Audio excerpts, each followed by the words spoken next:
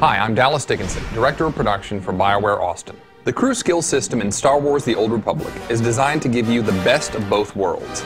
We want you to be able to enjoy crafting without having to take time out from your adventures. As you travel the galaxy, you're going to pick up several companions, but only one at a time will join you on missions.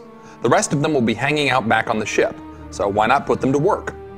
There are 3 different kinds of crew skills: gathering skills, crafting skills, and mission skills. Gathering skills involve you or your companions collecting resources and information.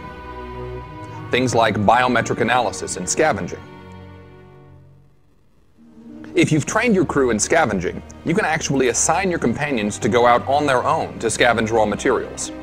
This doesn't mean you can't do it yourself also. If you come across some salvageable material, you can pick it up yourself. Or you can have the companion traveling with you pick up the material while you keep fighting. You can then take the scavenged materials back to your ship and give them to another crew member to start crafting. You can choose from a few different crafting skills. If you've chosen to specialize in armor mech, your crew can create armor at the workstation on your ship. You actually don't even have to be on the ship yourself. You can send orders back and the crew can do the work all by themselves. Not only that, but as many as 5 companions can work at the workstation at the same time.